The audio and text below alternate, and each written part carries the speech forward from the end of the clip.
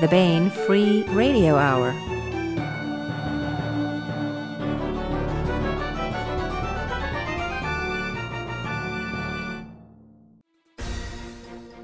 On the podcast, stars put on notice to shine up their acts or else they'll be in line for a pink time slip.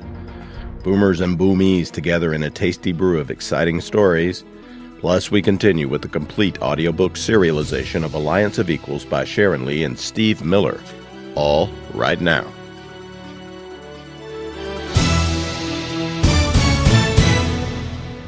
Welcome to the Baen Free Radio Hour podcast. It's an honor to have you along. I'm Baen Senior Editor Tony Daniel.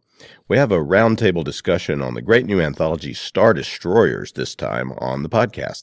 This one is hosted by redoubtable Baen Consulting Editor David Afsharirad, and it includes some excellent writers who you may know best from their great Baen books. We have Robert Buettner, Joelle Presby, J.R. Dunn, Susan R. Matthews, and Brenan DuBois, along with anthology editors Christopher Ruocchio, who also has a story in the book, and yours truly, Tony Daniel, who is one of the editors. And we continue with the complete audiobook serialization of Sharon Lee and Steve Miller's Liaden Universe novel, Alliance of Equals. First, here's the news.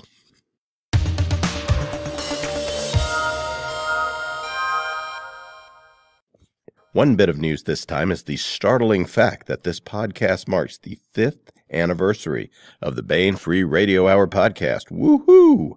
It's hard to believe we've been at this for 5 years, coming to you every week with interviews with great writers, artists, and scientists, and we've been through 4.5 audiobook serializations. It's been a great run, and we're raring to go with more. Love having you along. Thank you so much for listening. Every time we put one of these together, we try to make it as entertaining and helpful to you, our great listeners, as possible. And I hope you've discovered some amazing books and articles and stories as a result of the podcast. So ad astra and onward and upward with the Baen Free Radio Hour podcast listeners as well. Hey, there are new e-arcs out now at Baen eBooks.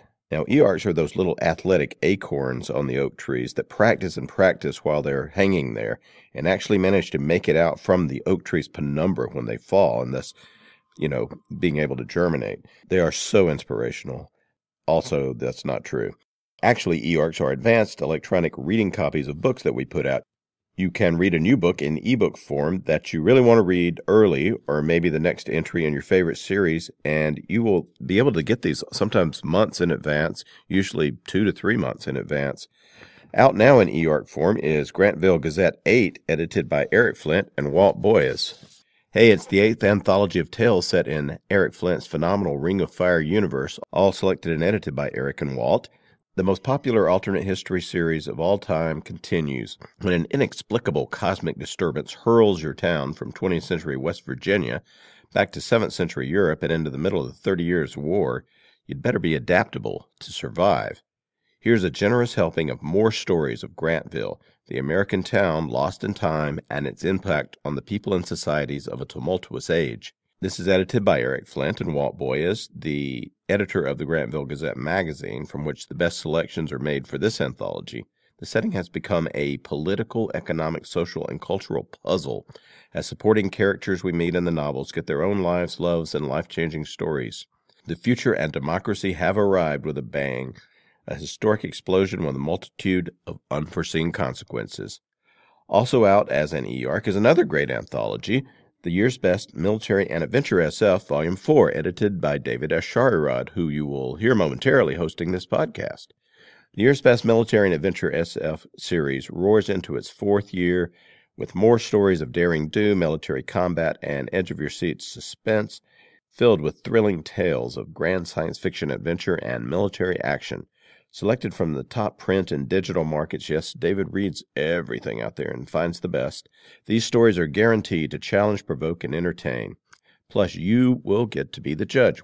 We have this interactive reader polling where you can go to our website at Baen.com and vote on the best story. One story from this anthology will be chosen via this proctored online voting for the Best Military and Adventure Science Fiction Reader's Choice Award, which is presented every year at DragonCon. We're going to do it this year at DragonCon on Labor Day. So for more information, go to Baen.com and you can find out all about that. Yes, you can start voting even now, as soon as you get the e-arc. Grantville Gazette 8, edited by Eric Flint and Walt Boyes, and The Year's Best Military and Adventure SF Volume 4, edited by David Afsharirad, are exclusively available at Baen eBooks, so check them out.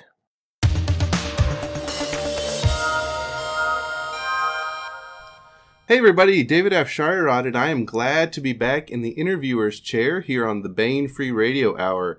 Today we're going to be talking about Star Destroyers. It's a new anthology, out now in trade paperback from Baen Books, and it is all about big ships blowing things up. Here to talk about it with me are the co-editors of the book, as well as some of the contributors. Let's go ahead and introduce them. First up, the man, the myth, the legend, the podcast host. Mr. Tony Daniel is on the line with us. He is the author of 11 fantasy and science fiction novels, the latest of which is the young adult fantasy, The Amber Arrow. His science fiction books include Guardian of Night, Metaplanetary, Superluminal, Earthling, Warpath, and the 2 Star Trek original series novels, Devil's Bargain and Savage Trade. With David Drake, he's the author of 2 entries in the general series from Baen, The Heretic and the Savior. He's also the author of a short story collection called The Robot's Twilight Companion. He is the host of the podcast you're listening to and the co-editor of Star Destroyers. Tony, thanks for talking with us about the book. Sure. Thanks for doing this, David. No problem. Tony's co-editor is also here. Mr. Christopher Ruocchio is the author of The Sun Eater, a space opera series from DAW Books, the first novel of which, Empire of Silence, will be out later this year. He is assistant editor at Baen Books and a graduate of North Carolina State University. Like myself, go Wolfpack. Christopher, thanks for being on. Yeah, well, thanks for having me. All right. We also have Mr. J.R. Dunn. He is the author of the novels This Side of Judgment, Days of Cain, which is widely hailed as one of the most powerful time travel novels to deal with the Holocaust, and Full Tide of Night. He was the longtime associate editor of the International Military Encyclopedia and is now an editor at The American Thinker. His nonfiction appears regularly on Baen.com. J.R. Dunn, thank you so much for coming on today. Evening, glad to be here. All right, Joelle Presby's latest novel, co-written with David Weber, is The Road to Hell, which continues the multiverse series. She is a graduate of the Naval Postgraduate School, where she studied how to find and kill submarines, and also met a charming submarine officer. During her military career, nations with significant submarine fleets stubbornly refused to go to war with the United States, but even though she was neither a war hero nor cannon fodder, she did still get the guy. So happy ending there. Joelle, thanks so much for coming on the podcast. Susan R. Matthews was raised in a military family and spent her younger years living around the globe. Her debut novel, An Exchange of Hostages, the first entry in her critically acclaimed Under Jurisdiction series, was nominated for the Philip K. Dick Award. She was also a finalist for the John W. Campbell Award for Best New Writer. There are now 7 novels in the Under Jurisdiction series. The first 6 are collected in 2 omnibus editions, Fleet Inquisitor and Fleet Renegade. The newest entry in the series is Blood Enemies, which is all those are available from Baen Books. She lives in Seattle with her wife Maggie and 2 delightful dogs. She is a veteran of the U.S. Army, and she is also an avid ham radio operator. Susan R. Matthews, thank you so much for coming on and talking about your story. Pleasure mine. All right. Nationally best-selling author Robert Buettner was a Quill Award nominee for Best New Writer of 2005, and his debut novel Orphanage, Quill nominated as Best SF Fantasy Horror Novel of 2004, has been called a classic of modern military science fiction. His 9th novel, The Golden Gate, is set in the near present, but has a giant spaceship in it, just like his first 8. He was a National Science Foundation Fellow in Paleontology, served as a U.S. Army intelligence officer, prospected for minerals in Alaska and the Sonoran Desert, and has been general counsel of a unit of one of the United States' largest private multinational companies. Bob Buettner, thank you so much for coming on the Baen Free Radio Hour. Thank you very much for having me, David. And last but not least, we have Mr. Brenan DuBois. He is the award-winning author of 21 novels and more than 160 short stories. His short stories have thrice won him the Shamus Award from the Private Eye Writers of America and have also earned him 3 Edgar Award nominations. He has recently collaborated with New York Times bestselling author James Patterson on 3 novellas for Patterson's Bookshots, as well as on 2 upcoming novels. He was a former Jeopardy champion, and he appeared on and won the game show The Chase. For Baen, he writes the Dark Victory series, the 3rd book of which will be coming out, I believe, later this year.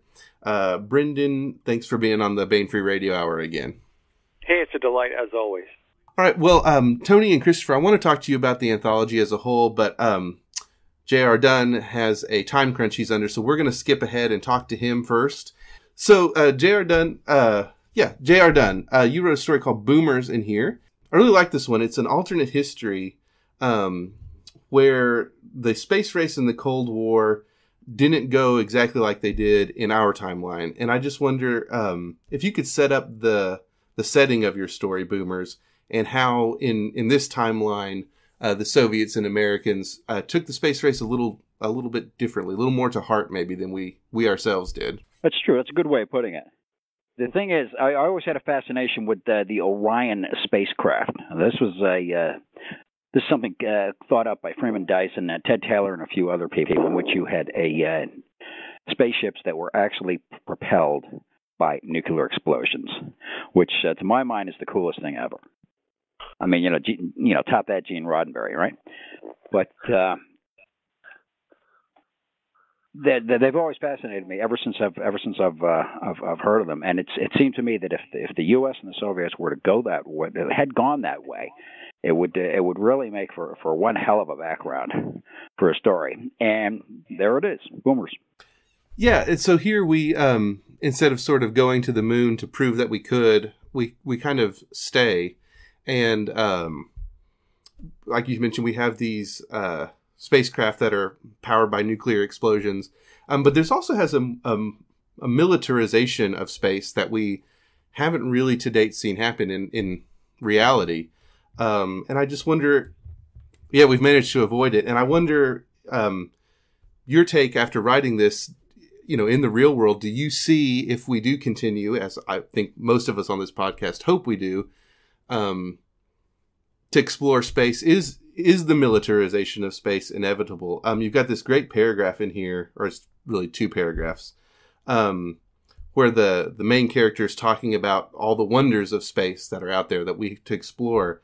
But he says, but all that had to wait. No hurry, they'd still be out there. They'd keep. We have to do some killing first, Strode thought. Once that was done, maybe we'll have time to look. And that paragraph really struck me. And I wondered if you could talk about that and how that informed this story that you were writing. Well, I think the militarization of space is inevitable to a certain extent because you're going to need protection. You're going to need outposts. You're going to need people out there that are willing to take up the defense. But I certainly don't hope it ever gets to the point that it got in Boomers. I was figuring from there that this whole thing starts just after the Cuban Missile Crisis, and which is the height of the Cold War.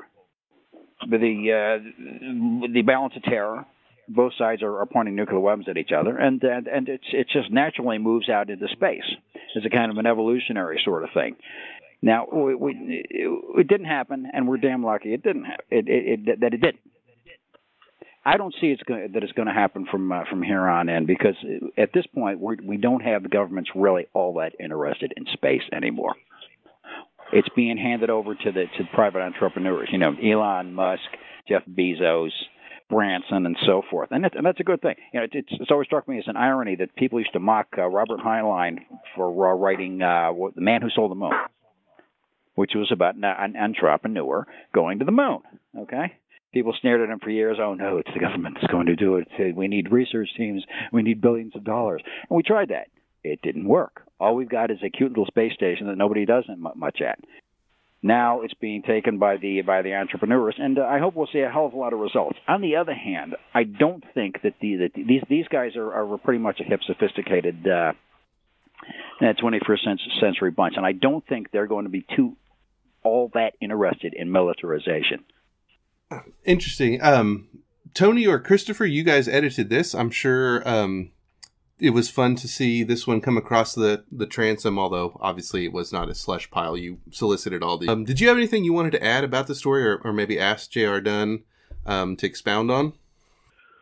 Well, what is part of the fun of the story is that there's this sort of hidden cuckoo thing that's going to kill us all if we don't take care of it. And it seems like there's some of that still left over from the real Cold War that comes back. Well, yeah, certainly. I mean, look at Putin. He's nerve gassing people in the UK. This is more or less exactly what Stalin was doing back in the 20s and 30s. A lot of people. Well, that ties into another thing, is that the entire Cold War period, the entire rivalry between the West and the Communist East, has pretty much gone down the memory hole. You ask the millennial kids to tell you about the Cold War, and they know two things: they know Vietnam, and they know Joe McCarthy. Everything else is just a vague kind of blur. And it's one thing I wanted to deal with this story too. I wanted to come across with the notion that, hey, we were real lucky that we won. It's a damn good thing that the West won. Yeah, go ahead. Yeah. People that are your and my age remember when we were under threat of destruction. I go back to the Cuban Missile Crisis. I remember that. Believe it or not, I'm old enough for that. Yeah.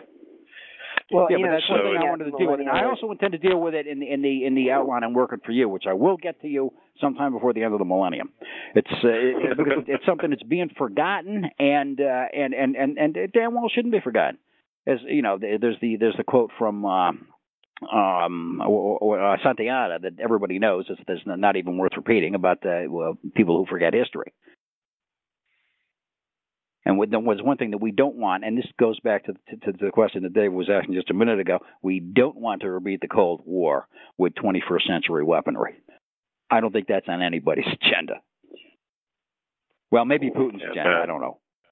Maybe Putin's. I think Christopher might have wanted to jump in and defend millennials. Well, I was just going to say, speaking on behalf of the millennials. Well, I'm talking about the average millennial. I'm not talking about educated millennials. You understand what I'm saying? Yeah. A lot of them don't know nothing. A lot of you ask. It's like, it's like you ask them what happened a week before they were born. They have no idea. Oh no, I've made a hobby out of explaining that to a bunch of my contemporaries. I was trying to make a joke, but the timing's moved on.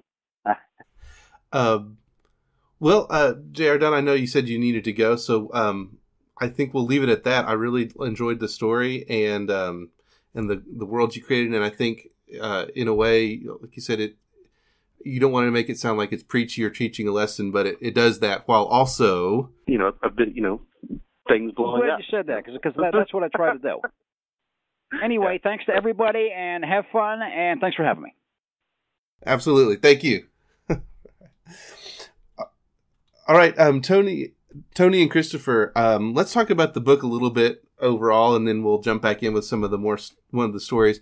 When I introduced everyone, you may have noticed a theme, and that is that everyone has a connection to Baen, besides just being in this one anthology. And that's true of everyone in the anthology. This is really a Baen kind of family affair. And since we're on the Baen Free Radio Hour, we can talk about that. Tony or Christopher, either one of you want to talk about how you selected people to be in this, to ask for stories for this thing? Well, I mean, my thought from the beginning was that we wanted to do a Baen-centric anthology with Baen writers, that everybody had some connection with Baen, if possible. Although we wouldn't, eschew asking others, and we did with Dave Barra, for instance. And the subject matter would be something that I knew that Baen readers would love, which is big ships blowing things up, which is a cute way, a high concept way of talking about the idea that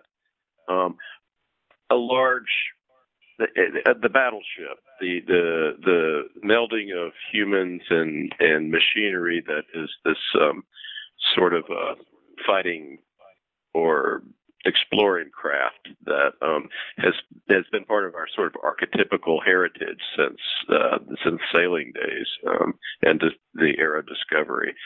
So that was sort of the concept that I took to Tony, and then we developed it from that, me and Christopher, and it has become, I think, a wonderful anthology with some really completely different takes on the same thing, and that are wonderful variations on this theme. Yeah, and another thing that's worth noting too is that the concept sort of underwent a metamorphosis fairly early on. We were thinking originally we were going to call the anthology Boomers, which is of course the name of Jeff Dunn's story, and it was going to have a bit more of a submarine feel all the way through. And if you read through the anthology, I think we've got 3 submarine stories that are extrasolar submarines. I know Jody Lania's had one, and oh gosh, I can't remember who had the other couple. Well, I definitely tried the submarine story. Yeah, of course, Joelle's was a submarine story in spirit, but we actually had some that were actually underwater. But in any case, and so if you're looking through the story, the anthology as a whole, there are some stories that are underwater in space and some that are in space. And so to glance at it, that might seem like a strange twist, but it's because of this sort of concept shift that happened fairly early on in the whole editorial process.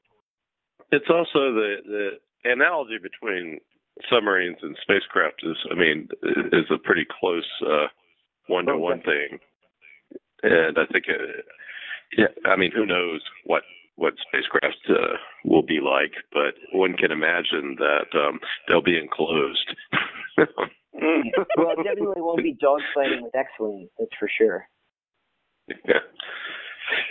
So, and I just I'm so happy to have all these paid writers respond, because we put out anthologies a good bit more than a lot of other publishers. So a lot of our anthologies have 1 or 2 or 3 Baen writers in them. I wanted one that allowed everybody all these great writers, a chance to write a short story.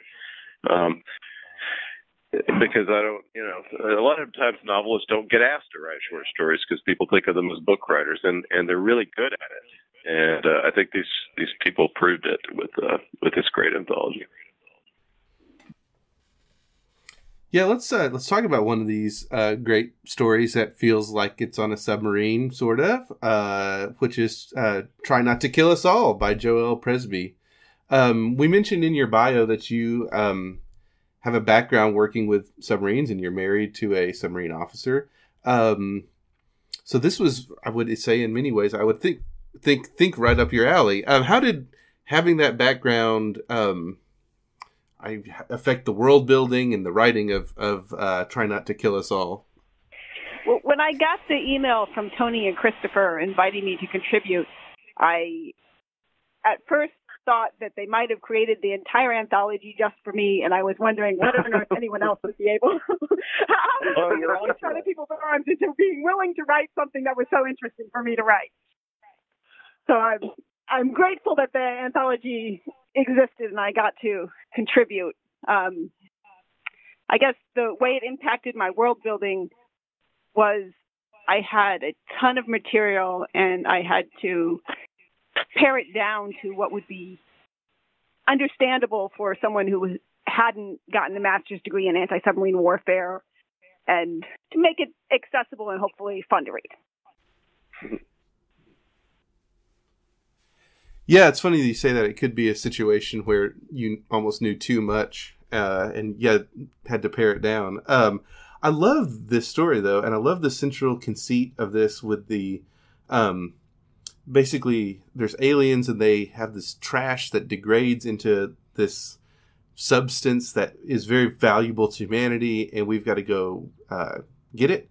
So I just wanted you to set that up for the readers, because I think it's such a great hook and this great little bit of world building. So, I mean, I guess it's called Shiner, right?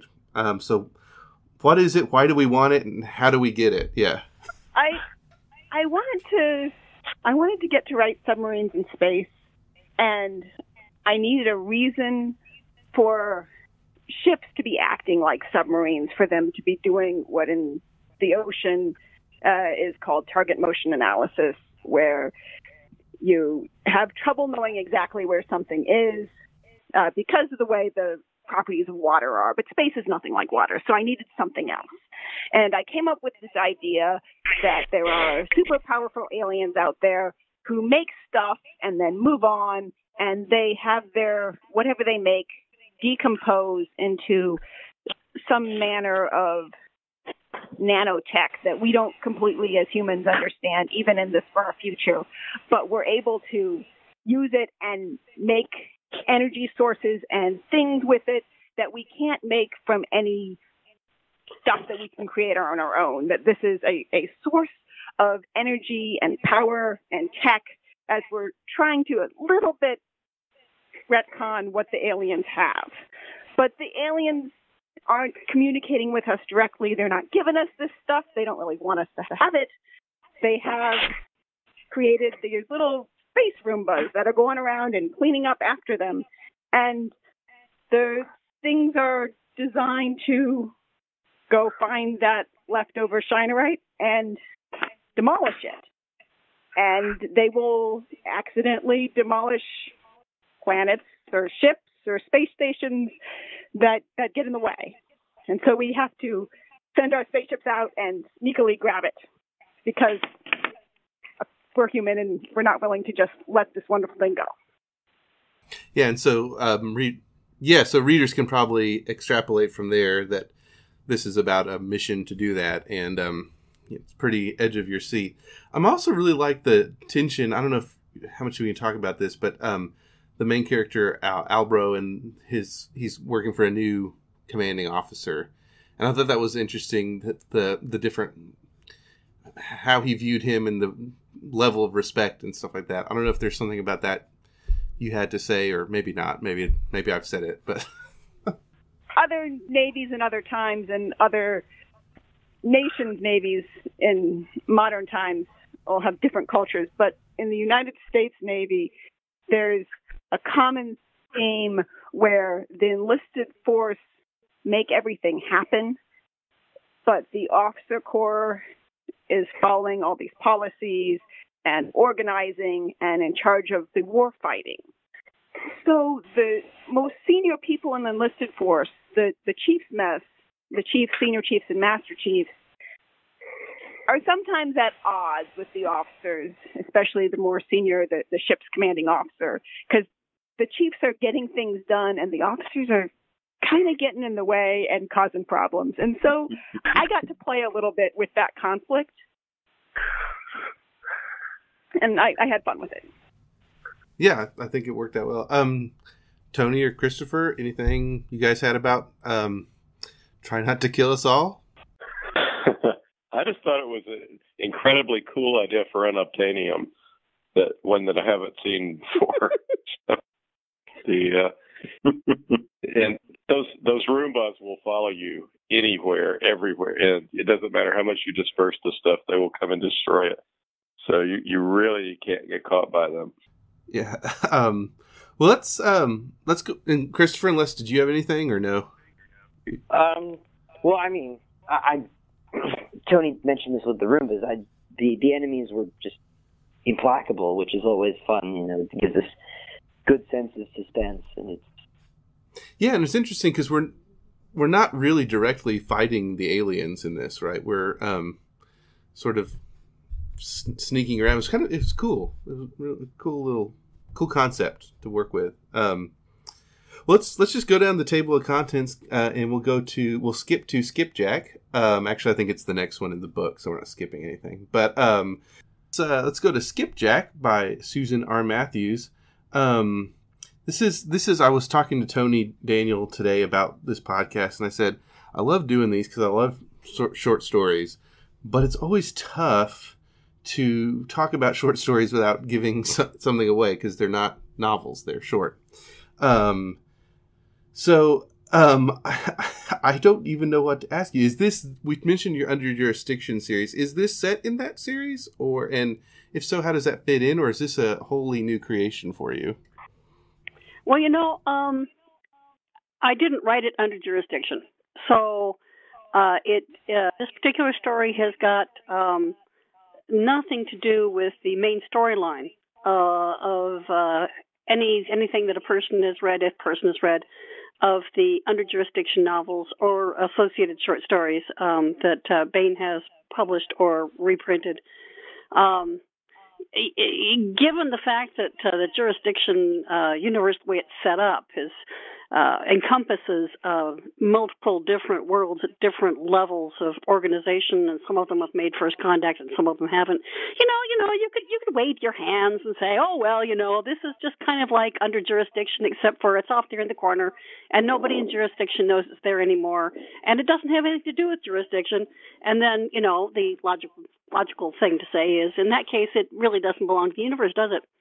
So this was conceived of as a standalone with not much of anything to do with my magnum opus, as it were, so to speak. Skipjack is set in the kind of an environment. It's got to be a relatively small system because this culture has not developed any hand-waving scientific wink-wink, nudge-nudge equivalent of a faster-than-light drive. So it's small enough that people can get from A to B at sublight speed. And you have a polity, you have different worlds or different peoples with a common cultural background, but they have spread out and inhabited more than one planet within the same relatively small system, and fallen to conflict over how things are to be run and who is to run them. And so the conflicts escalated within recent generations into armed conflict. They've been engaged in a hot war and a cold war back and forth for probably about 150 years at this point. And at the point at which the story Skipjack takes place, it's pretty much understood by everybody involved that they're getting to the end of a period of hot war. And one side is losing and the other side isn't. They're pretty evenly matched, all right, but the people who won the first time around, the people who are winning again, they're going to try much harder this time to make sure that the people who lost stay down and don't come knocking at the door anymore ever again with any ideas about political autonomy.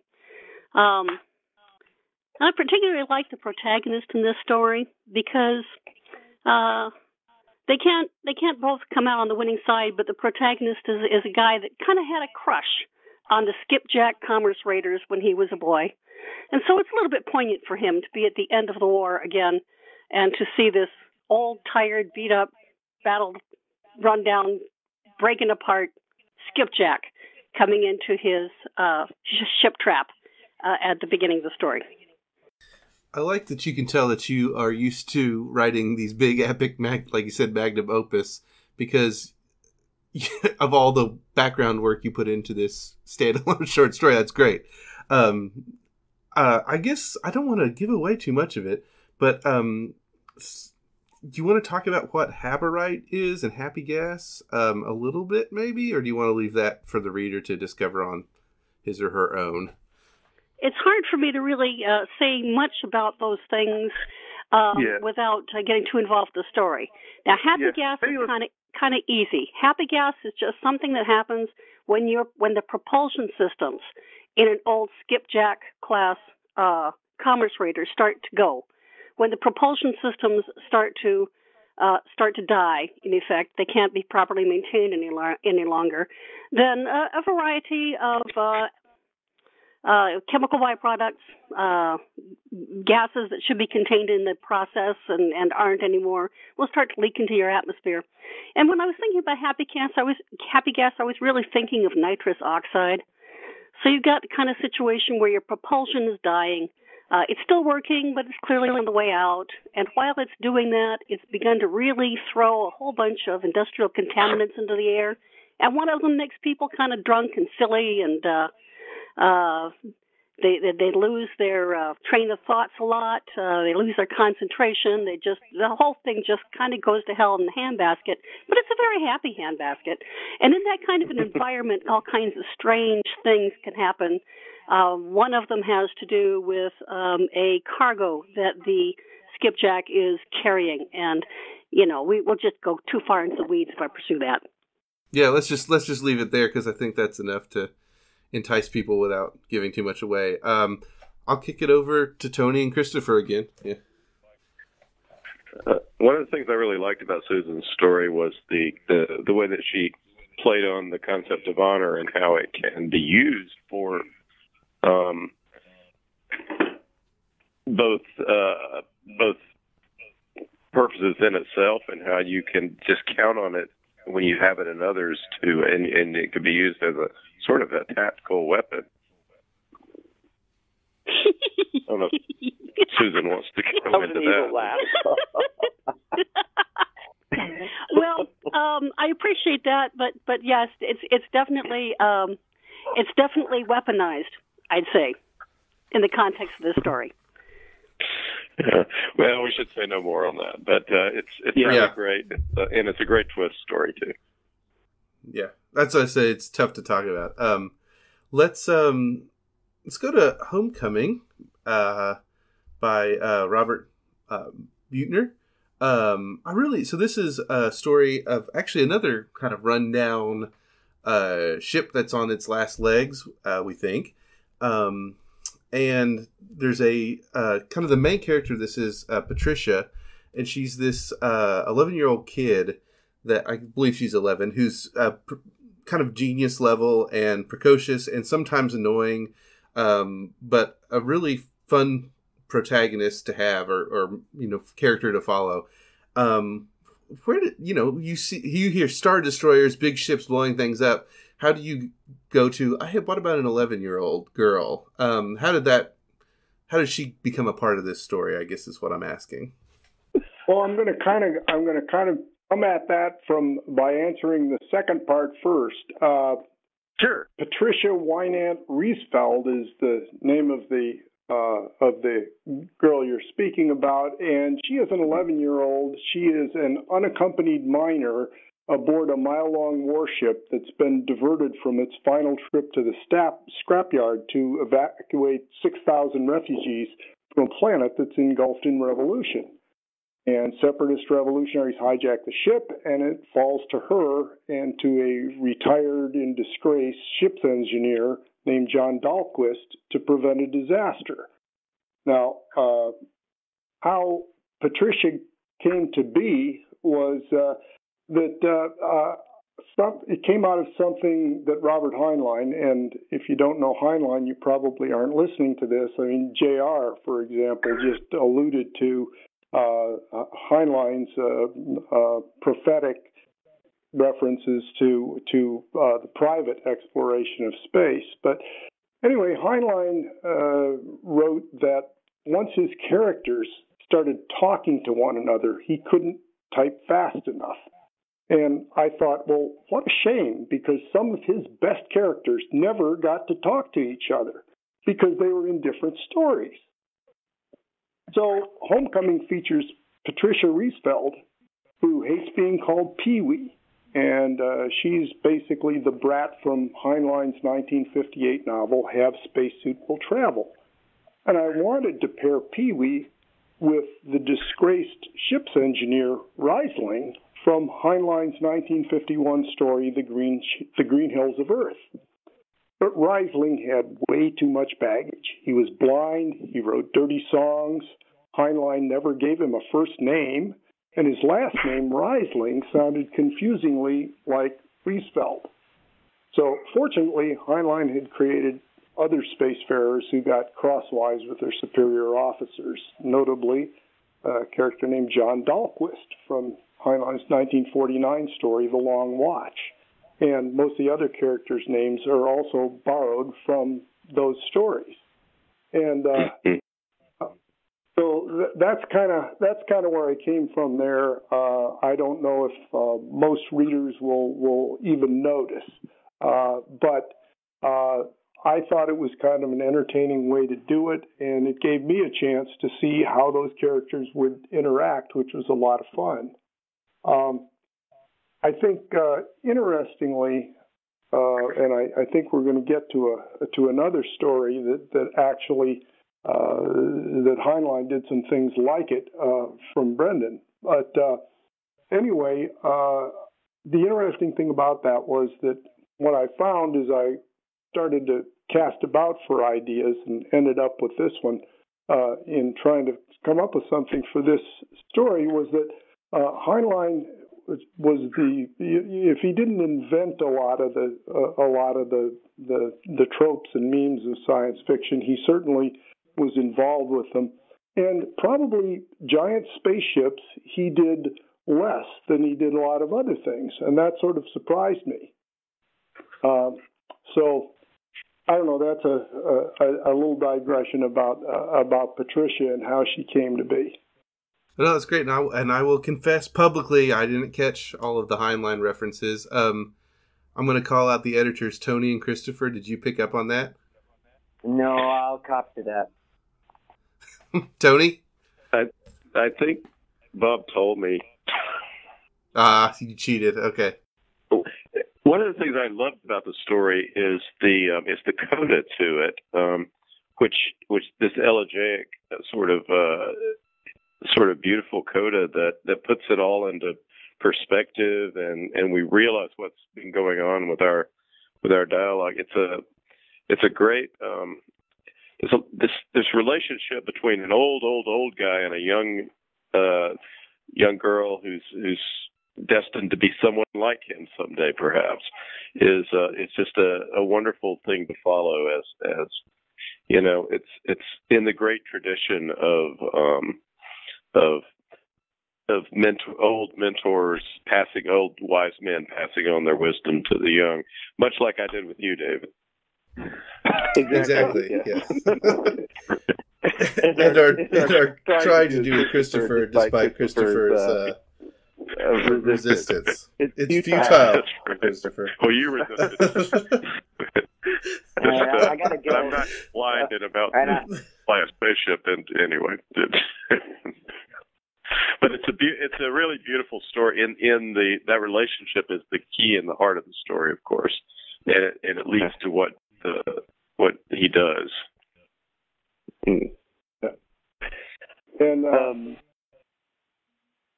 yeah, and David, I think you had asked me once before talking about this about the world that's involved in this story and where it came from, and because as I mentioned before, a starship gets hijacked by some revolutionaries, and that is something contemporary that's maybe that hits maybe closer to home than we'd like, and so does the fact that there are refugees in wars, and that they don't end up in the best circumstances. And this story, I guess it's worth pointing out. Somebody said, "Well, how do you get to this?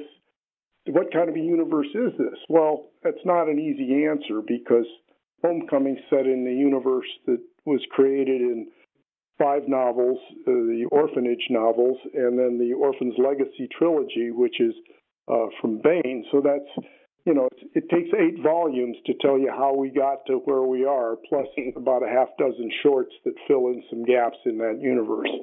But long story short, in that universe, there are 512 habitable planets in the human union. Wakesel, where these people are fleeing, is the coldest and bleakest of those planets. It was named by its first modern human visitors for the Wakesilian glaciation that affected Europe for much of human prehistory. In the United States, of course, just like we don't use the metric system, we don't call it that. We call it the Wisconsin glaciation. But the humans, the modern humans, when they got there, found out that, there were already humans who'd been there for 30,000 years. Again, long story, that we can't get into, but and they hadn't made much progress since they arrived, and they probably would have left them alone, except that the modern humans also found that in some places on Wakesel, a person could gather a bucket of gem-quality diamonds off the ground in 30 minutes. So Tony was talking about unobtainium. I just skipped right over the unobtainium part. What the hell? They're just diamonds there. And that attracted settlers, also missionaries who were bent on uplifting the locals. The locals, who thought that diamond was good for spear points and not much else, didn't want to be uplifted. They disinvited the settlers. Things got bloody, and the settlers and the missionaries upshuttled, and some of the separatists were smarter than we expected them to be, and they slipped in among them. And then the story's off and running. So that's kind of how that part of it came to be. And I just wonder, when you're dealing with, this established universe that you have established, and you're trying to tell a short story for people who maybe aren't familiar with the series. As writers, we like to think everyone's read all of our work, but of course that's not the case. So someone who's coming to this, I think it works very well as a standalone, but how do you wrestle with that? Doing a standalone story that at the same time takes place within this bigger framework? That's always an issue when you try to write a short within an existing, especially a large pre-existing universe. You kind of have to create a microcosm in which the story can exist by itself with a minimum of all that backstory. Yeah, backstory is boring because it change. Yeah, no, I think you did it. I think in this, it works out very well. If you're not familiar with it, it's still a really touching tale and a really rousing military science fiction story. Actually, Christopher, if we could maybe segue perfectly into your story, Not Made for Us, because you probably faced some of the same challenges. Yeah, how did you wrestle with that, writing? You've written this 700-page book, now you're writing a 20-page story, So I'll be the first to admit that I am not a short story writer. I had never written one outside of a class before. And when we started doing this anthology project, part of the reason that I was involved at all is they thought it would be a nice educational experience for me, since Tony, because I am about 4 years old and had been an intern. And we're glad to help. And so there was a lot of firsts. This was my first short story. This is my first interview. A lot of these short stories we've got were from, other universes. We've got Mike Williamson's story was a freehold one, so there's a lot more going on under the surface of these moments, right, that we're sort of pulling out. And in my case, I just ran as far away from my main narrative as I could, just to, save any sort of save myself from any sort of entanglements plot-wise. And to save me time world building, and didn't have to make up too much new stuff. And so it was interesting to try and touch on some of the same themes, but in much more brief fashion. And one of the ways I tried to avoid doing one of the ways I tried to avoid having a lot of these problems was to write it from the point of view of somebody who does not know anything. And my main character's name is Carax, and Carax is a peasant who has been dragged off of his world. He expected to be a farm hand all his life, but money was tight, and if you sign up for the Imperial Legions, you get paid, and in time of war, you probably don't get home to enjoy it so much, so he did it for his family. And he has been thrown into conflict with aliens he did not even know were out there, because the Empire is not so big on telling its peasants what's going on. So he just assumes he's going to be fighting pirates or some other noble house trying to rebel, or the rebellious client state. And surprise, it's the first technologically advanced civilization, alien civilization that humankind has encountered in 20,000 years. So it had a surprise. It had a real Forever War. You know, that Joe Haldeman classic, the Forever War feel to it. Well, thank you. Was that an influence on you? Have you read that book? And I know of it, but I'll be the first to admit that I have not read as much as I should.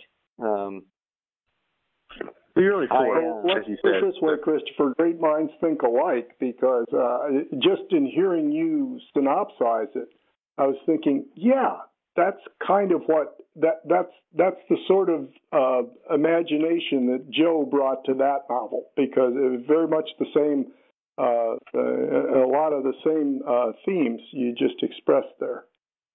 So, which I intend that as a compliment, not as an accusation of plagiarism.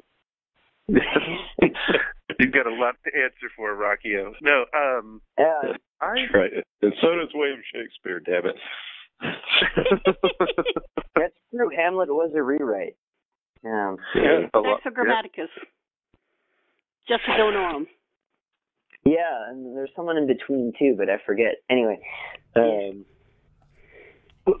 Well, one thing I really liked about this too is you got this first-person narrator that has this really interesting dialect. I mean, I know dialect gets a bad rap nowadays. People think there's going to be apostrophes all over the place, which isn't the case. But I'm a real sucker for voice in a story or in a book, and this had that very strongly. And I just wondered, where did that come from? Like, how did you develop that style? Like you said, he's a very naive narrator, you know? Well, he speaks that way for two reasons. The first is that my novel is also first person, but Hadrian, the main character in that one, is from the top end of the Imperial civilization, and he is very erudite. He's very well read, and he'll reference all sorts of things all the time. And so I wanted to do another first-person experience, but I wanted to run as far away from Hadrian as I could, so that I wasn't just writing another, the same character but with a different, name. And so I wanted him to speak very differently, and since he was just a foot soldier, I figured he'd be recruited from the Imperial serfdom. And as far as the specifics of how he speaks, a bit of that is my parents, my mother's family is from Fayetteville here in North Carolina, and I won't say that he's speaking, a proper, rural North Carolina dialect, but it is my poor attempt at sort of approximating, because,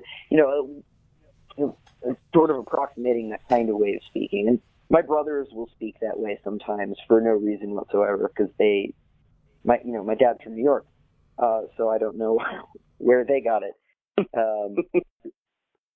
It's another great thing about it is the unrelenting nature of just because he is a Marine in this classic sense, in that he's the fighting man that's coming over from one ship to another, and having to fight his way through some really thick and hairy situations.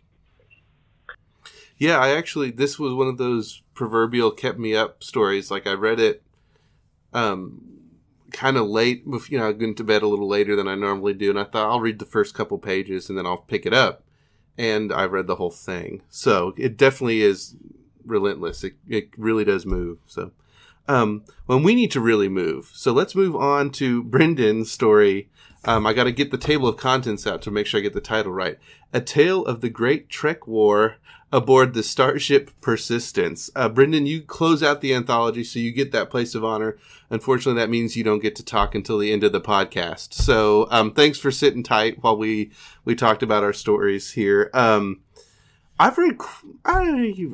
written so much. I don't want to say I've read quite a bit of your work, but I've enjoyed following you. You've popped up in analog here quite a bit lately, and this felt like a classic Brendan science fiction story to me. I really like this one. This is, I would imagine, a standalone. It's not set in your Dark Victory series for Baen. Doesn't seem like it anyways, unless it's like Susan's so not set in the same world that that it might as well not be. So this is So this is a giant generation ship. Kind of giant beyond our imagination in a way. And there's a conflict going on there, as you can imagine. Maybe people on a generation ship might come into conflict with each other, but it's maybe not the kind of conflict we normally see in these stories. It's pretty explicitly a war, and I just wonder if you could set that up and how that works within the story. Sure, and again, a pleasure to be here. The story is about a generation ship that started off with two crews running it, sort of like a blue and gold crew on a nuclear submarine. And one crew was assigned to port, the other was assigned to starboard.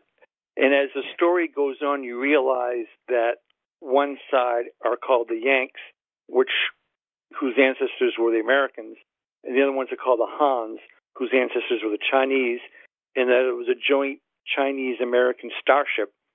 And somewhere along the way, things went bad, and a war broke out between port and starboard. And every now and then, there's a long-term truce, and the truce breaks down, and conflict breaks out. Yeah, and so this is it's been a semi-cold war for a little bit, and now it's heated up. And I really liked the protagonist of this story. We talked about Christopher's story. He may be naive, but he's definitely a Marine, and we've seen other sort of tough-as-nails fighters in Star Destroyers, which is great. But this guy at least doesn't start out, he is not a tough-as-nail kind of fighter. Who is he, and how does he fit into this world? Sure. He's basically a young yeoman whose job it is to keep records of officers' meeting and what goes on with the daily events of his crew. And as the tale opens up, when war is declared between the two sides, the captain assigns him to record the events of the war so that future generations would know what's going on. He's definitely not a hero, definitely not a tough guy. But because he is sort of befriended by the captain, he goes along on a very serious raid that actually decides the outcome of the war. And the war begins, as most wars do, over scarce resources. And when you have a closed starship that is, traveling great distances over great amounts of time, resources will become scarce. And that's what prompts this war, is there's a technological treasure that each side wants, which I won't tell you what it is, and they fight to the death to take possession of it. One of the things I love about this story is the idea that, first of all, the ship is so vast that that port and starboard can fight each other. And the other thing is that humans will make identity groups, they'll make nations out of anything. And here they're making it out of left and right. It's like, yeah.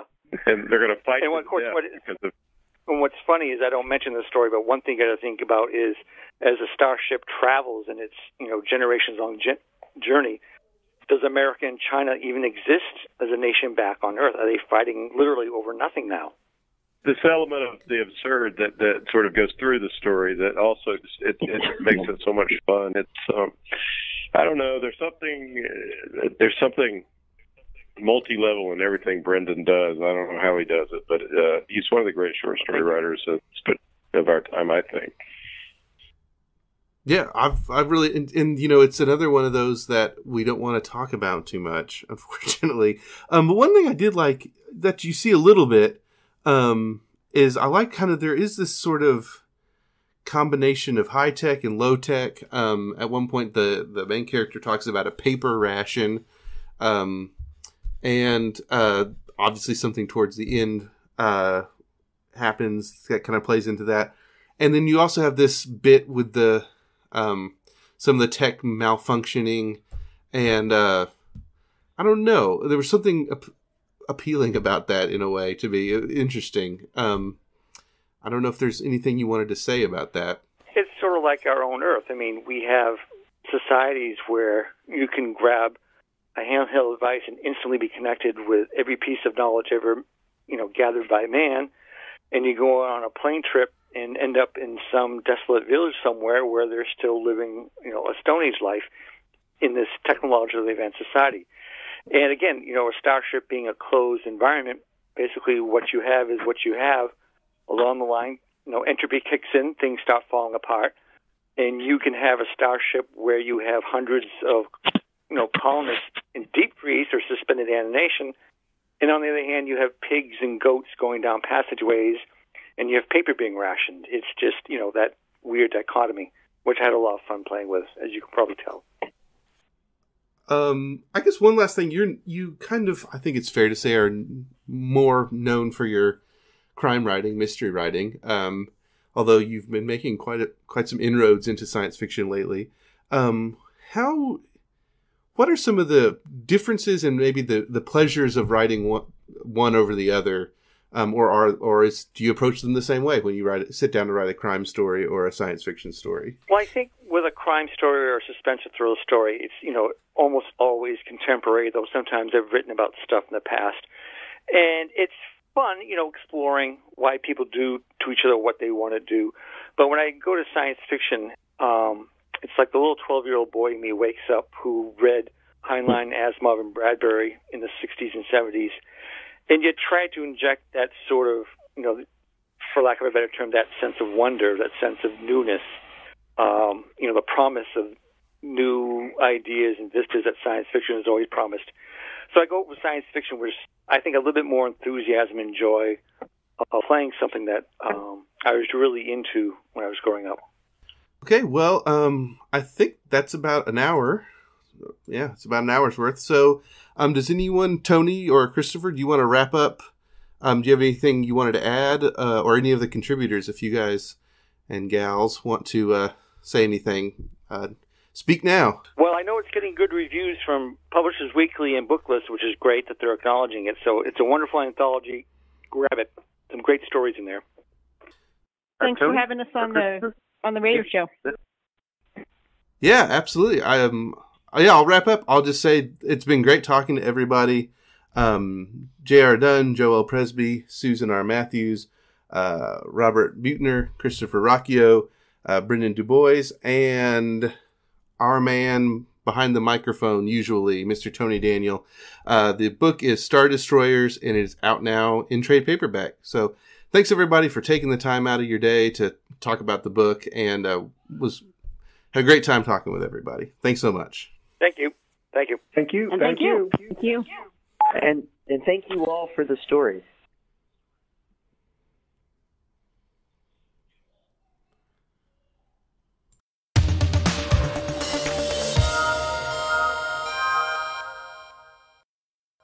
This is another entry in Alliance of Equals, a Liaden Universe novel by Sharon Lee and Steve Miller.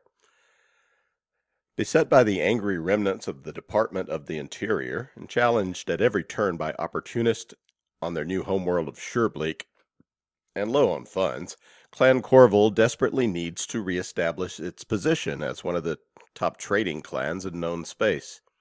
To this end, Master Trader Sean Yoskalen and Corval's premier trade ship Dutiful Passage is on a mission to establish new business associations and to build a strong primary route that links well with existing loops and secondary routes. But re-establishing trade and preserving the lives of the few remaining members of the clan aren't all of Corval's problem. Matters come to a head as Dutiful Passage, accustomed to being welcomed and feted at those ports on its call list, finds itself denied docking and blacklisting while agents of the DOI mount armed attacks on others of Corval's traders under the very eyes of port security systems. Traveling with Dutiful Trader on this unsettling journey is Paddy O'Scalin, the master trader's heir and his apprentice. Paddy is eager to make up for time lost due to Corval's unpleasantness with the Department of the Interior, but she is also keeping a secret so intense that her coming of age and perhaps her very life is threatened by it. And here is the latest entry in Sharon Lee and Steve Miller's Alliance of Equals.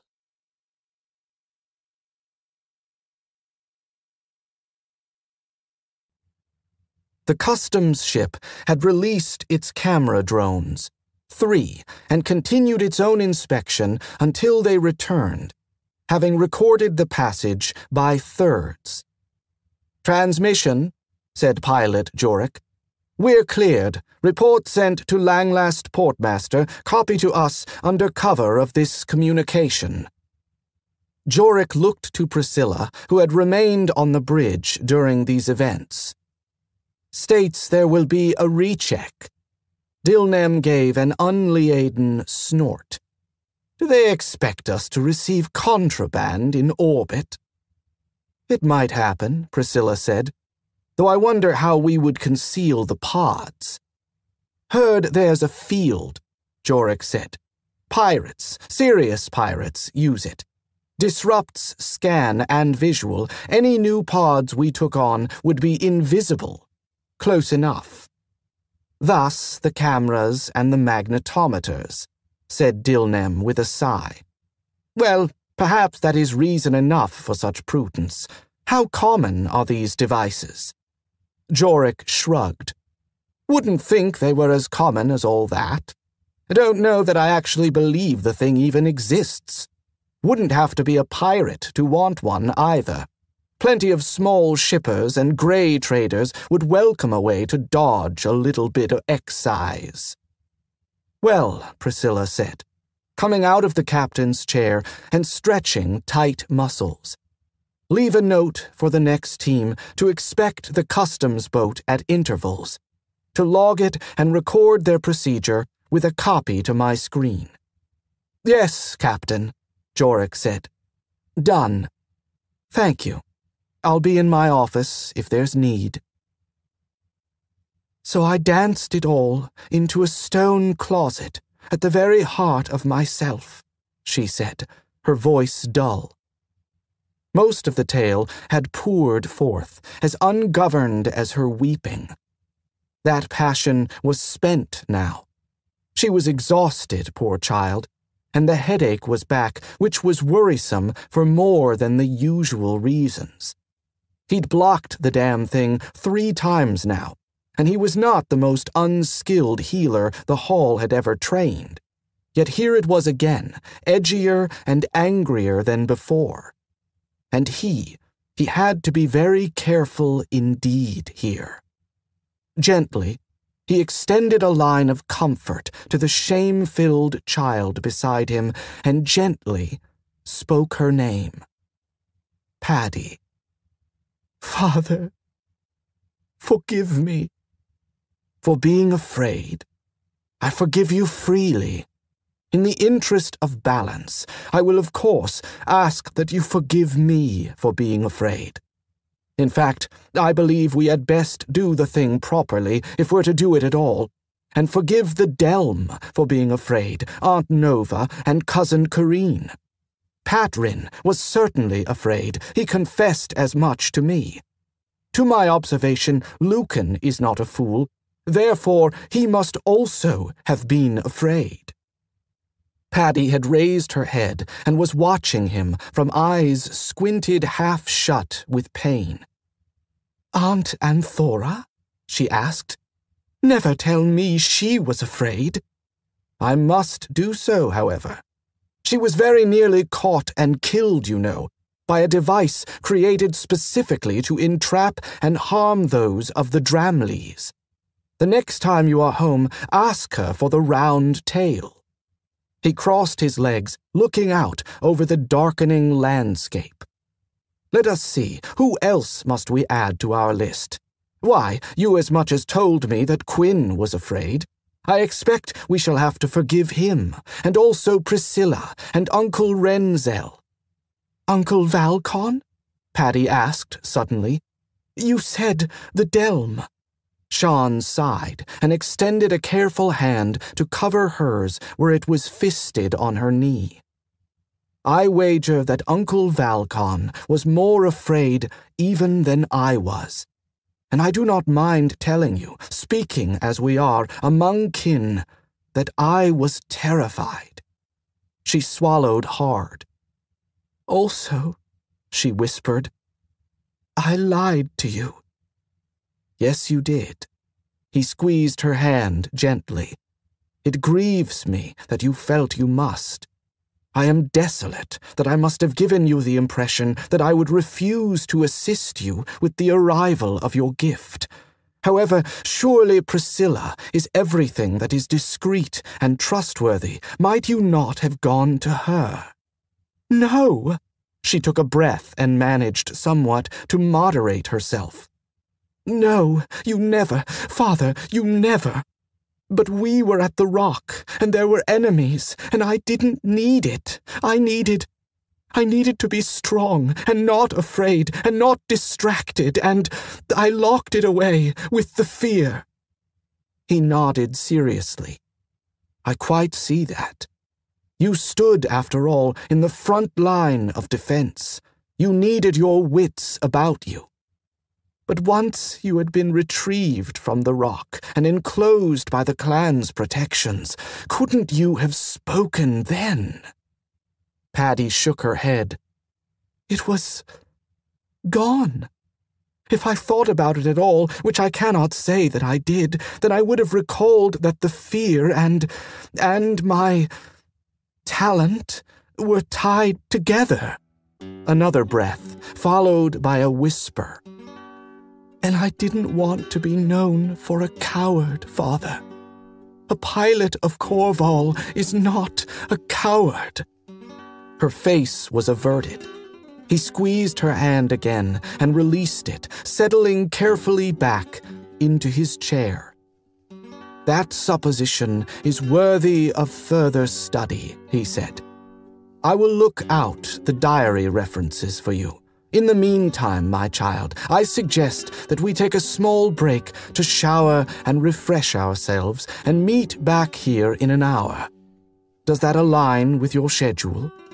Patty smiled faintly, but with good intent. "Yes, Father."